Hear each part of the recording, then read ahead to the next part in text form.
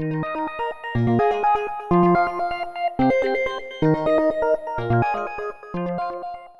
today's video, we will be taking a look at this delay off relay.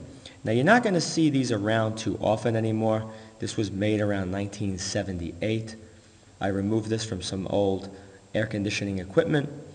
And how this one works, in order to get the relay contacts to close, as you can see right here, you have these two contacts and you have the two above. When this pin is pushed down, what happens, internally this screw and this screw connect together as one. So now it's a closed circuit. When the pin goes up like that, this becomes open on the bottom and the two on top become closed. Now with modern relays, you would have external circuitry which would turn off the power to the relay coil after the set duration has passed, which you would like to have this turn off. With this one, this operates on air pressure. We're going to take this apart and I'm going to show you exactly how this works. Take a look at the hole outside. It's extremely well made, not like the things that are made today out of cheap die-cast metal. This is a very quality device you're looking at right here.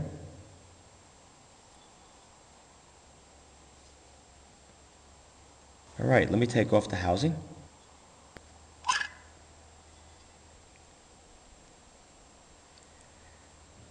So what we have is a little bellows type setup at the bottom here, which amazingly is not dried out after being almost 40 years old.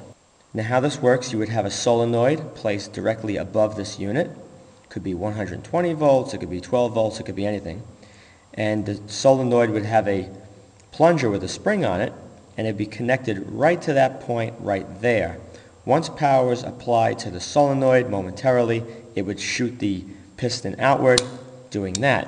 Once that happens, then the delay interval would be adjusted by the screw you see right here. Now turning this screw right here clockwise will decrease how long it takes for this to come back up. If I turn this counterclockwise, like I'm doing right now, you'll notice it stays down longer. If I turn it even more, I can get this to stay delayed off for approximately 3 or 4 minutes. See, it's staying down a lot longer. And it's gradually going up. You'll hear it click in a minute. Bingo. So I can keep turning it more counterclockwise to make it stay on longer after power is removed, or I could have it a shorter duration by turning it clockwise. This end right here that you're looking at is where the air pressure from this little bellows goes in and out. There's a check valve in here. When you push it down, it easily allows the air to be pushed out through a check valve, but when it goes back up to try and pull it, this check valve seals, and the only other way that air can enter to allow this to reinflate to turn the switch on is through right behind the screw right here. I'm going to take this off and show you exactly how it works behind here. Unscrew this.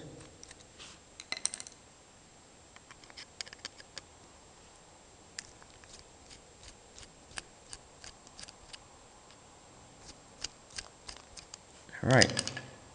Slide that out. You have this little brass screw. It looks like something out of a carburetor. Now, this is going to be very hard to see, especially with the lighting the way it is, but way down in this hole there's a little tiny port which connects to the inside of this diaphragm, this little, I call it a bellows. And what it does, as this pushes further in, it seals off that port. And when the port becomes totally sealed, air cannot be drawn in from the outside here, going past the port where this tip is, into that bellows. So when this is slowly turned in one direction, what will happen, the brass will move outward towards the right here, allowing that port to open more, letting air come in from the outside to fill this bellows back up until it pops up and clicks like that. See, right now there's nothing in there, and it's instantaneous.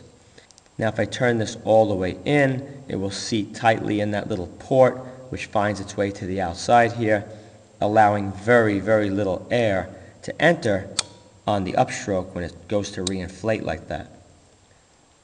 It's a really, really neat device, and you just don't see these around anymore. If you do, I haven't seen too many of them, and I've seen a lot of different parts in my day. Now I'm going to take apart the top. We're going to take a look at how it actually triggers that.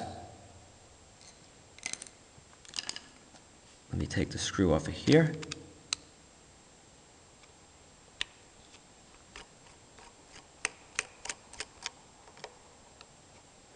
I'm sure if you had to buy one of these, it would be at least $50 to have a quality one like this. Alright, so this should pop right off. Alright, that's the cover plate in the back. Now you see over here, there's a little tiny metal tab. That clicks back and forth. So when this is all the way down, it likes to stay down because the spring is pulling downward at an angle, keeping it down. As it lifts, the angle of the spring pulling becomes more towards the top, and that's what makes this spring upward like that. What it does on the back, there's a little clip right here that this tab engages in. And once it locks into that point, you can see the relay contacts will go up and down.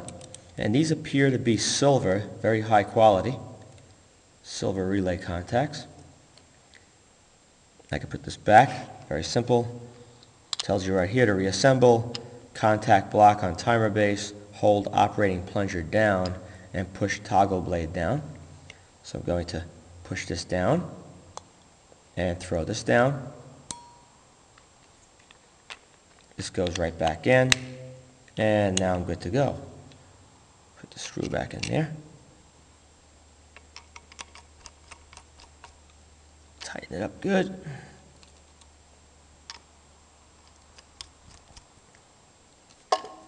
And now we should be back to normal again. Click, click. Let's put this back in too. All right.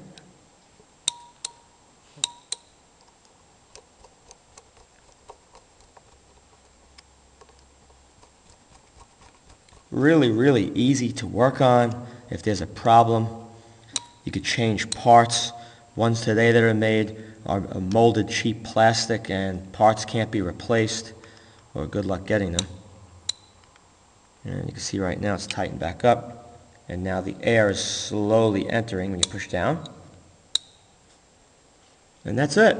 I hope you enjoyed this video. Hopefully this is something you haven't seen before. If you enjoyed the video, please rate it a thumbs up, subscribe, and post links to this video on other websites and blogs. Also be sure to check out my other videos as well. Thank you for watching.